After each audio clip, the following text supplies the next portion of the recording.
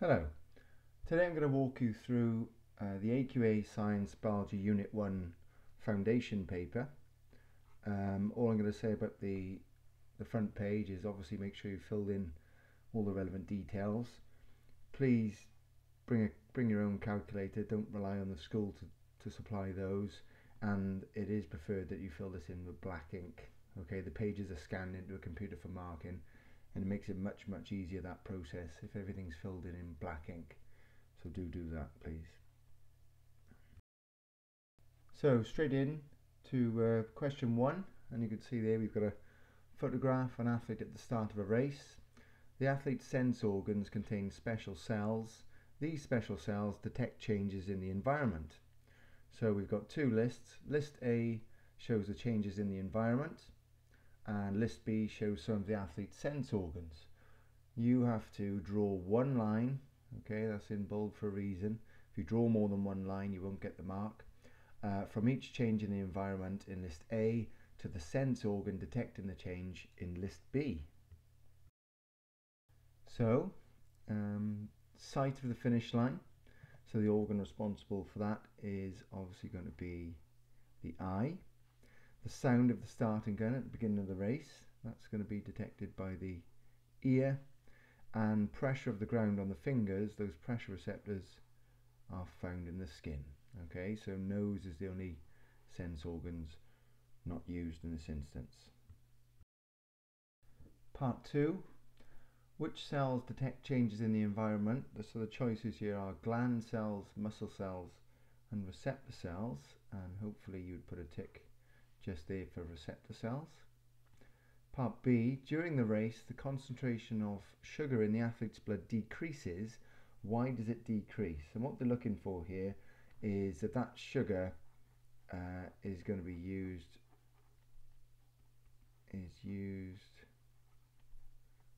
to provide energy, which would get you the mark, but ideally you'd say energy through or via respiration.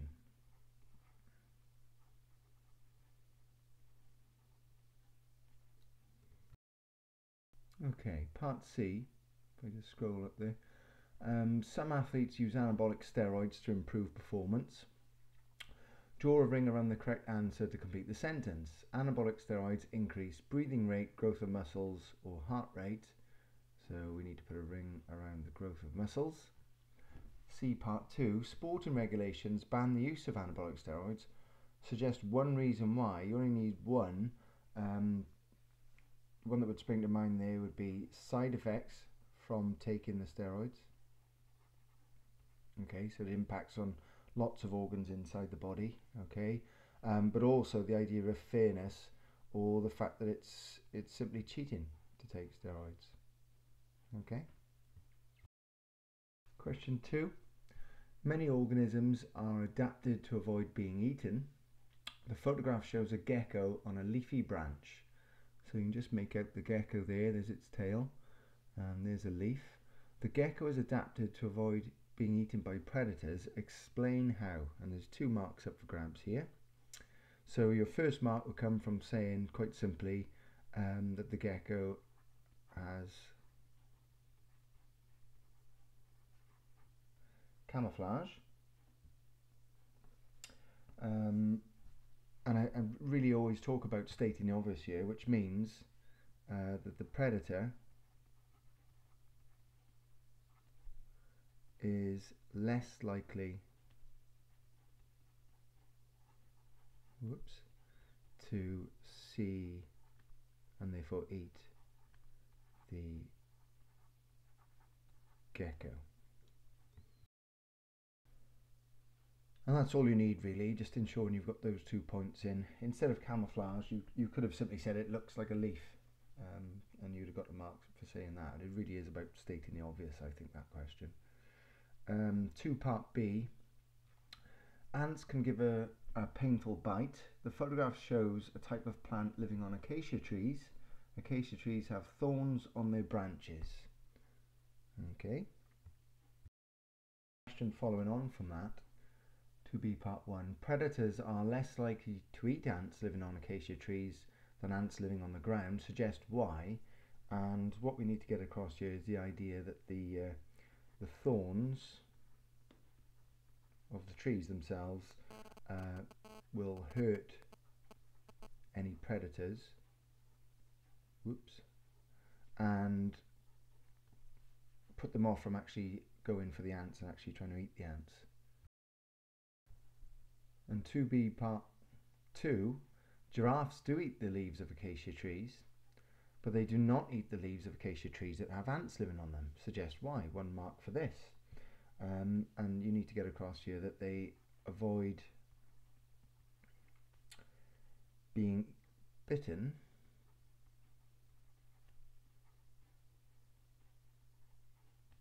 by the ants. So they're put off from eating those because they've got those ants on them. Okay, 2 part C, 2 photographs, one of a wasp and one of a hoverfly. The wasp and the hoverfly both have black and yellow stripes. There's the wasp, there's the hoverfly. Wasps have stings, but hoverflies do not. So these guys can't sting you. The stripes on the hoverfly help the hoverfly to avoid being eaten by predators. Explain why. And if you have a look there are 2 marks up for grabs here. Okay, so your first mark for coming will come for simply saying that the hoverfly mimics or looks like a wasp. Those colourings look very, very similar, and that means so any predators think that it can sting.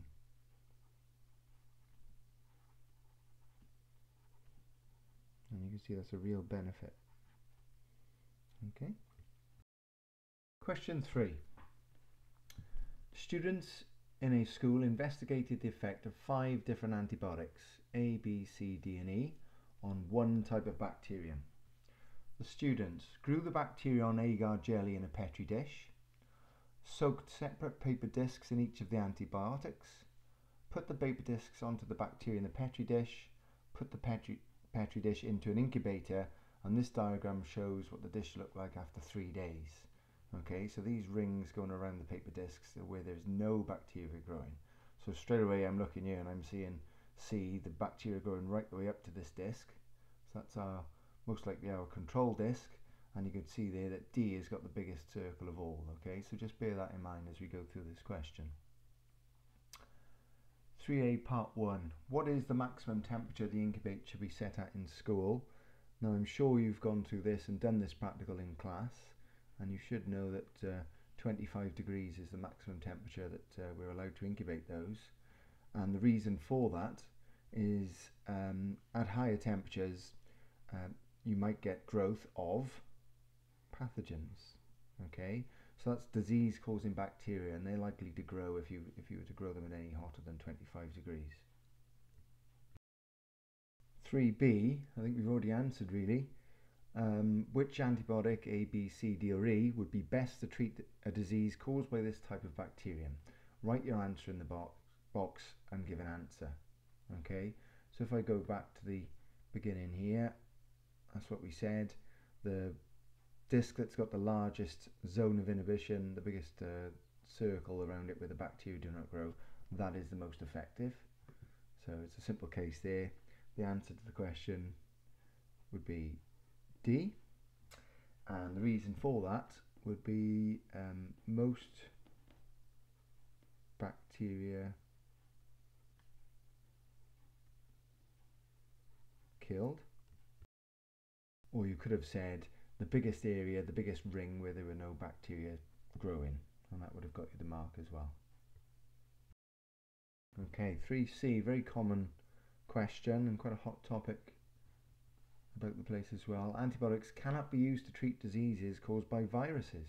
Why? Tick 1 box. So our options: viruses are not pathogens, there are too many different types of virus, all viruses live inside cells, and I'm hoping you would put your tick just there. Okay, this is why antibiotics do not work for viruses. Okay, question 4. There are two forms of peppered moth, dark and pale. Birds eat the moths when the moths are resting on tree bark. Pollution in the atmosphere may kill lichens living on tree bark, make the bark of trees go black. Okay, so 4A. Draw a ring around the correct answer to complete the sentence. Lichens are very sensitive to air pollution caused by sulfur dioxide. Okay. 4B. The photograph shows the two forms of peppered moth on tree bark. So there's the dark form on a tree, and there's the pale form of the moth. This tree's covered with lichens. And then when we've got pollution, hopefully you can see that the dark moth is much more tricky to spot, for predators to spot, but the pale moth is very easy to spot. Okay, let's have a look at the question. The dark form of the peppered moth was produced by a change in the genetic material of a pale moth. Use one word from the box to complete the sentence. Characteristic, clone, or mutation. A change in genetic material is called a, and I've no doubts you'll get this one right, mutation.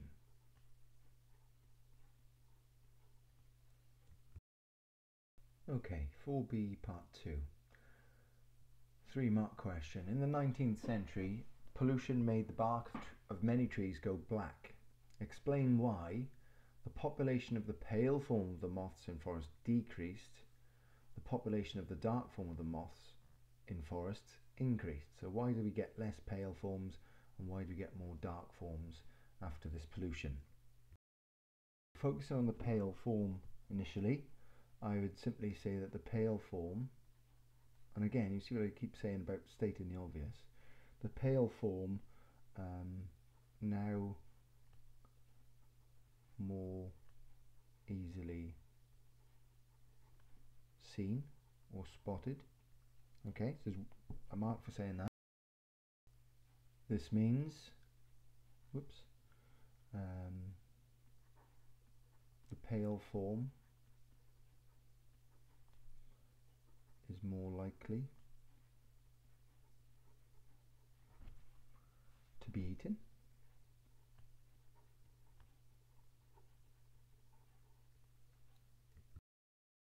And that in turn means that the pale form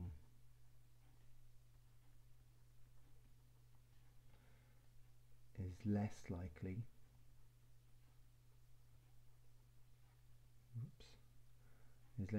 to breed and pass on the mutation for the pale form.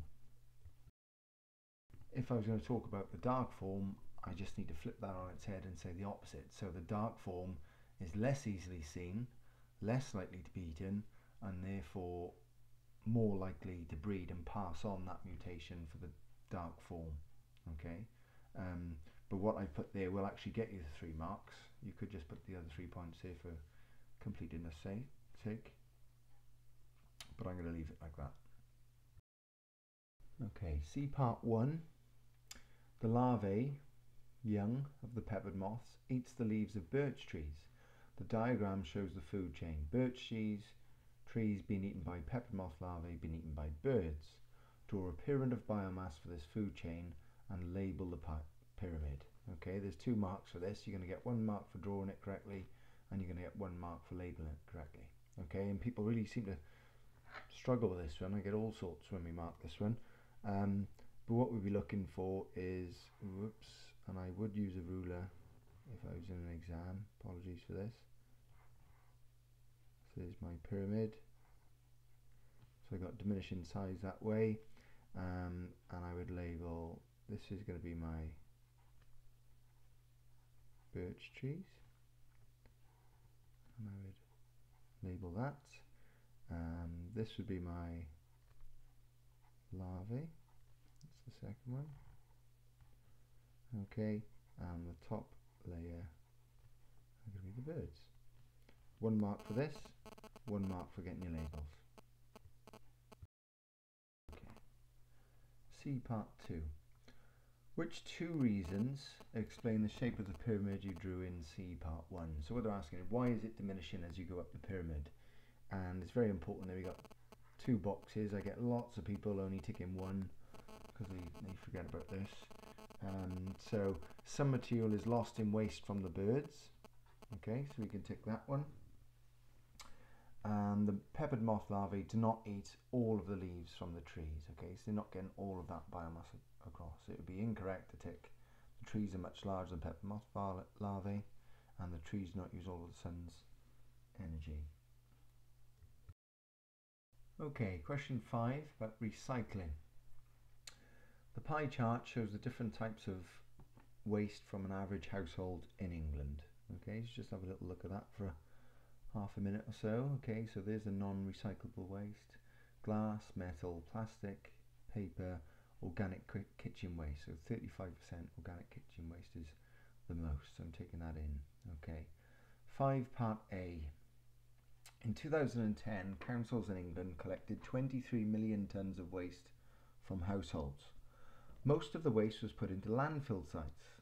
Councils pay to use landfill sites. Organic kitchen waste can be put onto compost heaps.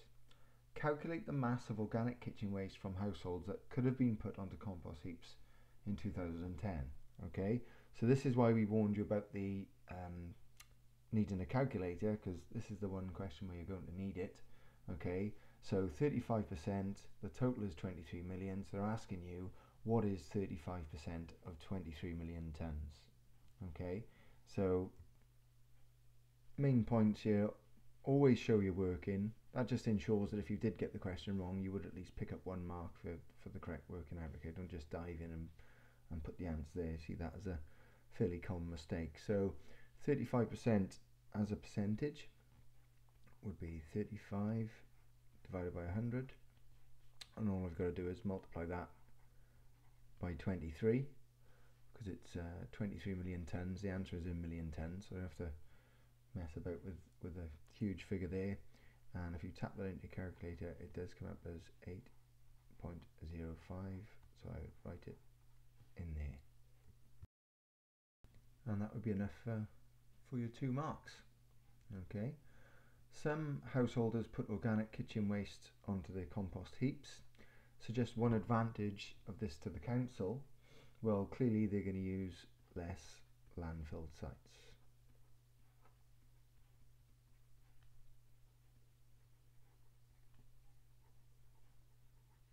That would be a huge saving for the council, which also would score the mark if you just put that. It would save the council cost. Okay, suggest one advantage of this to the householder. Well, that compost can be put to work. They can put the compost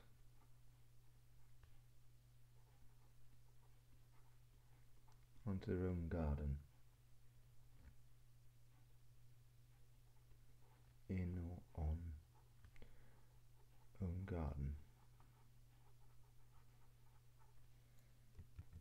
and that will help provide nutrients for whatever they are growing in that garden.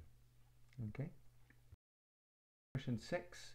The photograph shows 2 breeds of cow, Friesian and a Jersey. In parts A and B, draw a ring around the correct answer to complete each sentence. Okay. 6A. Cows produce their young calves by asexual reproduction, cloning, or sexual reproduction. Well, they have 2 parents. Whoops, that's going to be sexual reproduction. Part B. Cows and their calves have many similar characteristics. The information for characteristics is carried by clones, embryos, or genes. And I'm hoping you would again circle genes. Okay, 6B part 2. This question came up in 2014 as well, in the biology paper. The information for characteristics is passed to the next generation in cells called, so what's the scientific name for sex cells? And the answer is gametes. Very common question, that. Okay, 6 part C. Friesian and Jersey cows can both be used for meat or to produce milk. The information shows features of Friesian and Jersey cows. It's worth reading this table before we even look at the question. So Friesian cows, they can have a body mass up to 600. These guys only 400. 3.4% protein. These have 3.8% protein. They can be milked 325 days after giving birth, whereas these guys can be milked only 250 days after giving birth. They produce no milk for 55 days before having a calf, and these Jersey cows only 45 days before. But Friesian cows can produce 30 litres of milk per day, and Jersey cows produce less than 30 litres of milk per day. Okay. Here's the question then. And I think it's important that we emphasize this. It says use only the information above. Okay, so if you did have some prior knowledge of farming or you read around the subject, then you might be tempted to put something in, but the fact that it says only use this information means you might not be marked correctly for that. So do bear that in mind. In your answers, you must make comparisons between the two breeds of cow. Okay, 6C part 1. Give 2 advantages to a farmer of keeping Friesian cows and not Jersey cows. So why should we keep these cows and not these? 2 marks. And I would focus in on this one, and I would focus in on this one. I think they're the 2 most obvious ones as an advantage. So putting this into words, all you need to say is that Friesian cows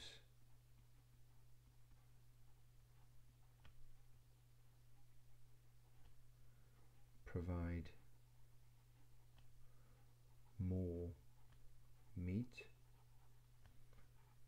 600 kilograms, than Jersey cows, because they only give you 400. Okay, same for the milk. Okay, so Friesian cows provide more milk, and that's greater than 30 litres, than the Jersey cows, which provide less than 30 litres. Okay, so you got your 2 marks there. Okay, we just have to do the same now. Give 2 advantages of a farmer keeping Jersey cows and not Friesian cows. So why should you keep these cows and not these? So turning this on its head now. So looking across there, we got more protein, and we've got more milking time, because before giving birth to a calf, they have 45 days where they don't produce any milk, whereas these guys, there's an additional 10 days where they don't produce milk. Okay, so that's what we're going to state there. So part 1, again, make sure you make that comparison between the 2. So Jersey cows produce milk with more protein, and I would put the data in there, just double check, that's 3.8%, 3.8% than Friesian, because they produce 3.4%. Okay. The second point then was about milk production before having a calf. So Jersey cows do not produce milk 45 days before giving birth,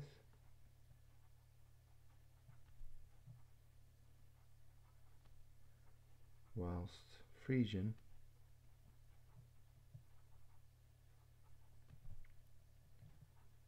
do not produce milk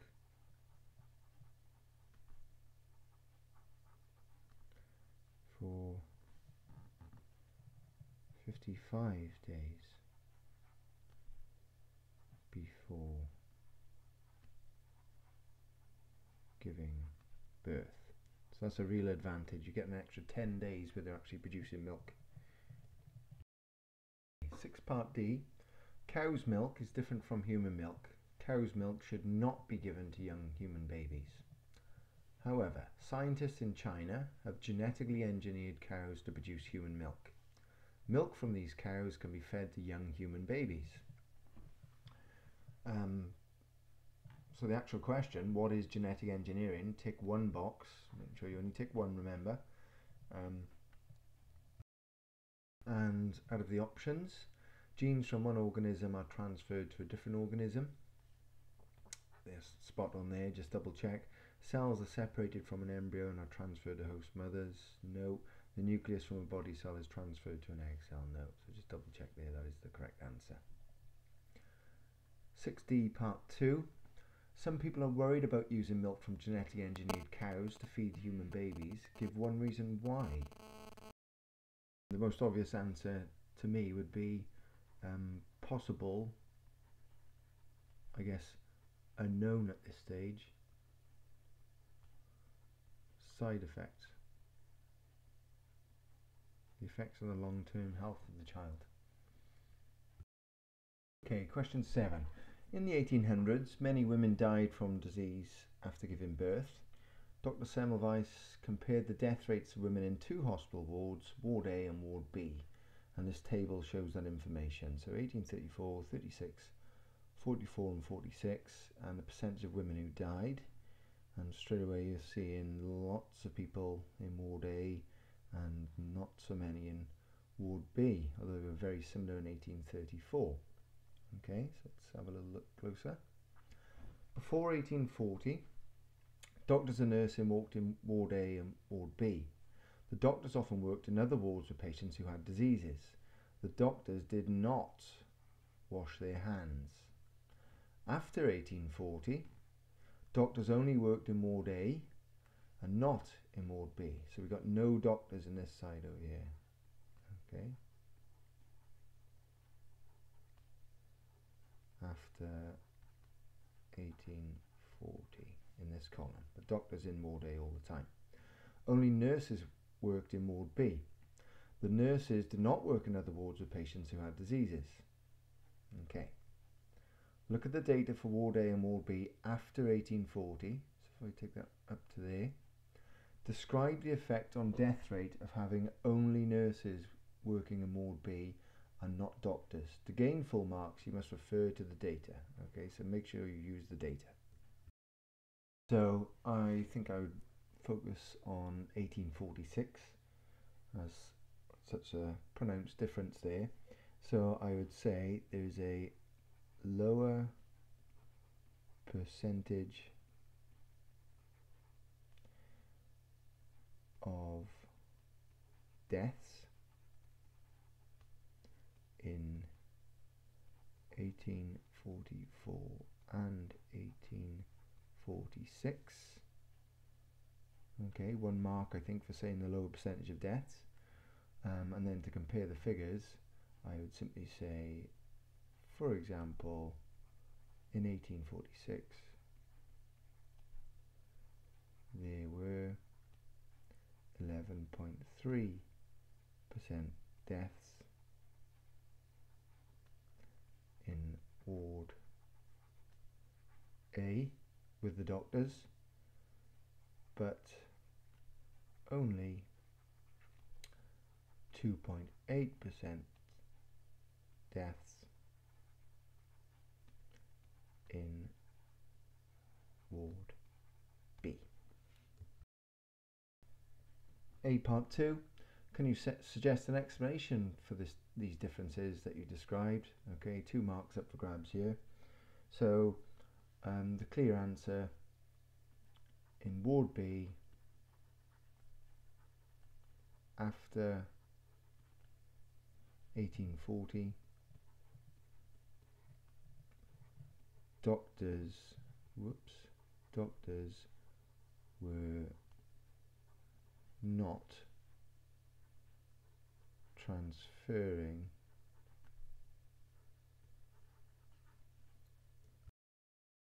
pathogens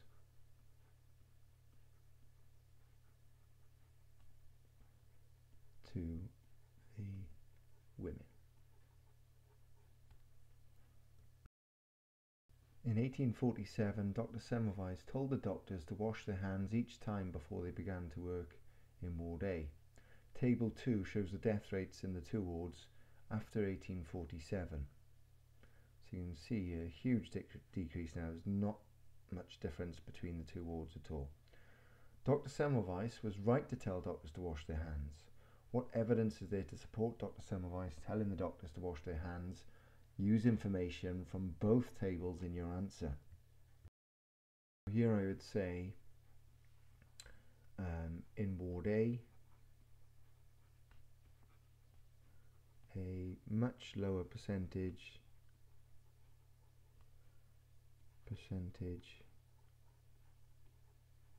of deaths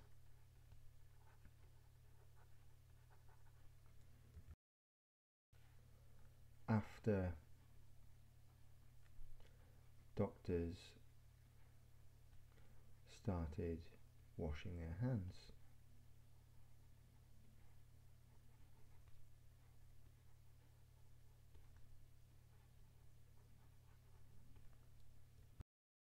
I'd also point out that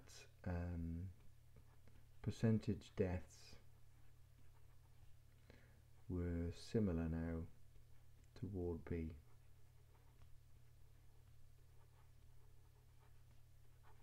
So there was no difference between Ward A and Ward B. And I would show that I've looked at both tables by saying that it's a decrease of 9.3% from 1846 to 1849 in Ward A.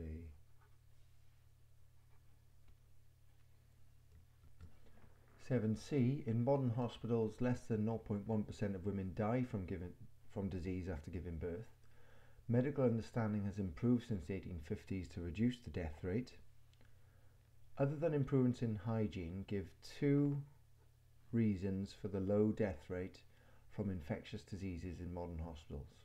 Okay, so there I think we could mention vaccination or knowledge of immunity, and we could also talk about better drugs or knowledge of drugs such as antibiotics to fight off infections. Okay, you could also talk about sterilization of equipment or isolation of patients that are infected, and the knowledge that we know we should keep these patients apart to stop infection. Okay, question 8. Scientists investigated the effectiveness of 3 slimming programs, A, B and C. The scientists recorded the body mass of 4 groups of volunteers each month for 6 months. 3 of the groups were each given a different slimming program, and the 4th group was the control group.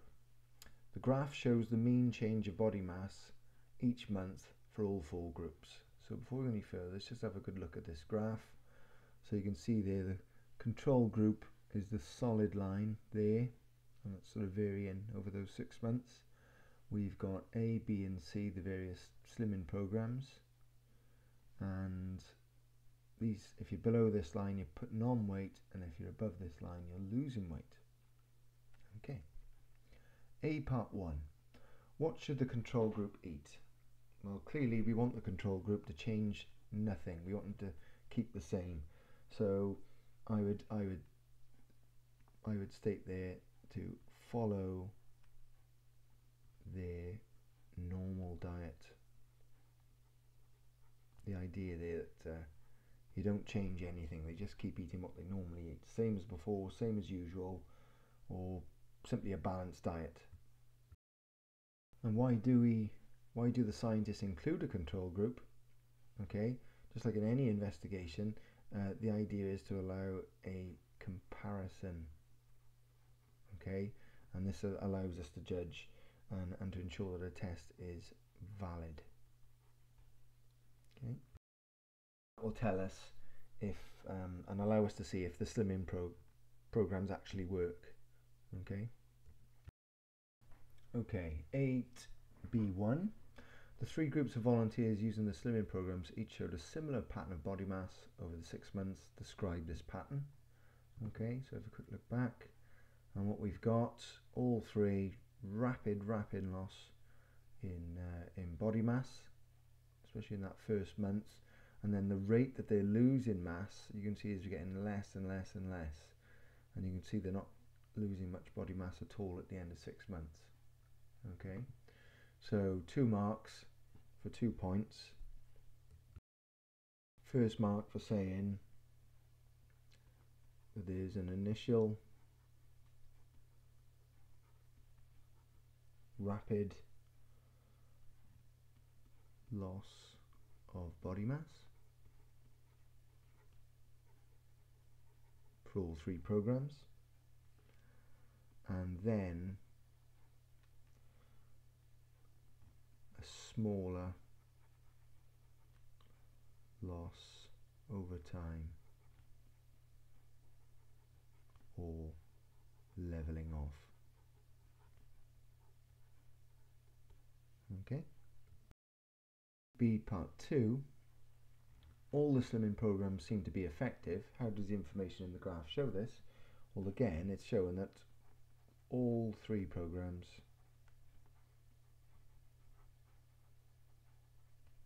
A, B and C show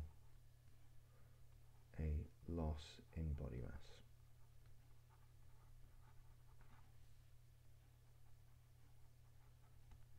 Okay. Okay, final question. 9. In this question you'll be assessed on using good English, organising information clearly and using specialist terms where appropriate. This is a 6-mark question. The diagram shows part of the carbon cycle, so you're all familiar with this. Carbon dioxide in the atmosphere, green plants, animals, microorganisms, a very simple diagram, and the question is asking you, quite simply, to describe how living things are involved in the constant cycling of carbon. Okay, so an emphasis now purely on the living things and how they work within the carbon cycle. So straight away, green plants, I'm thinking about photosynthesis and carbon is in the form of CO2. Those green plants are going to take that CO2 through photosynthesis, turn it into sugars, into carbohydrates, into various compounds. The animals are clearly going to eat the green plants to get their carbon. They're going to respire, which is going to return carbon dioxide to the atmosphere. You could also mention the fact that green plants are going to respire. And that's going to return carbon dioxide. The animals, when they produce waste, when they die, okay, they're going to be broken down by microorganisms which are going to decay. It's going to break down those compounds. That process again will return carbon dioxide to the atmosphere, and the green plants as well. When they die, when they lose their leaves, or when they die, they're going to be broken down and decayed by the microorganisms as well. So that's my general sort of ideas that I'm going to talk about, and I think I would approach this as, you know, basically just telling the story of carbon dioxide from the atmosphere and just showing how it is moved around and returned by these living things.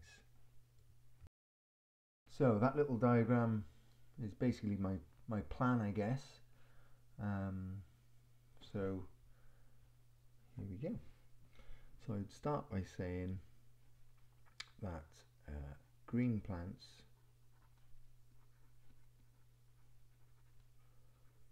photosynthesize, check your spelling,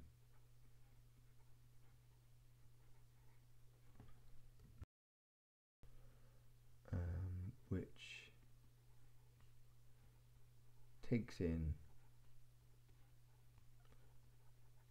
carbon dioxide, bracket CO2.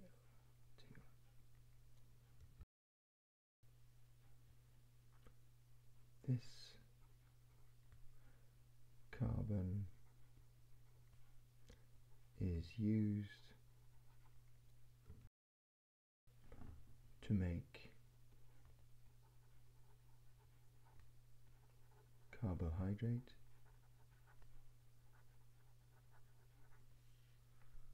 protein,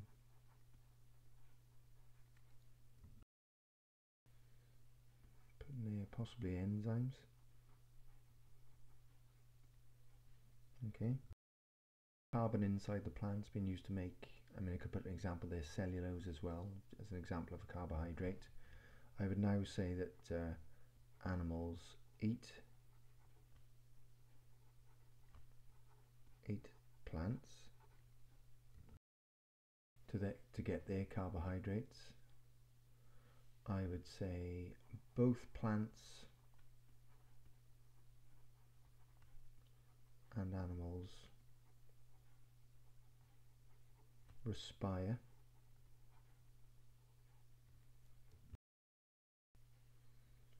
and this process, respiration,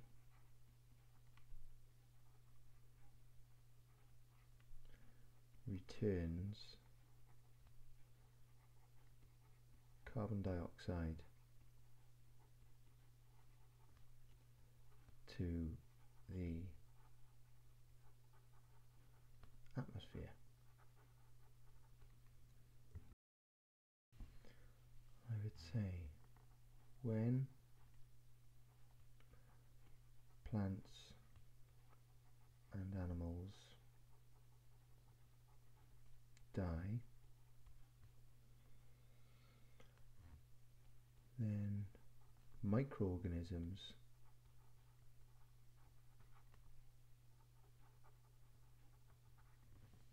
check your spelling, it's on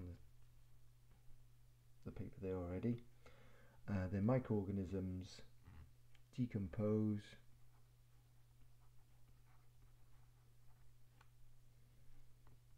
or break down or I guess feed on the dead organisms.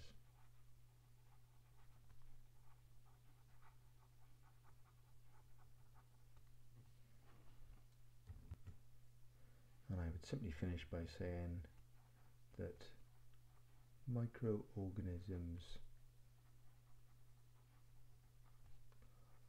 also respire, returning carbon dioxide to the atmosphere.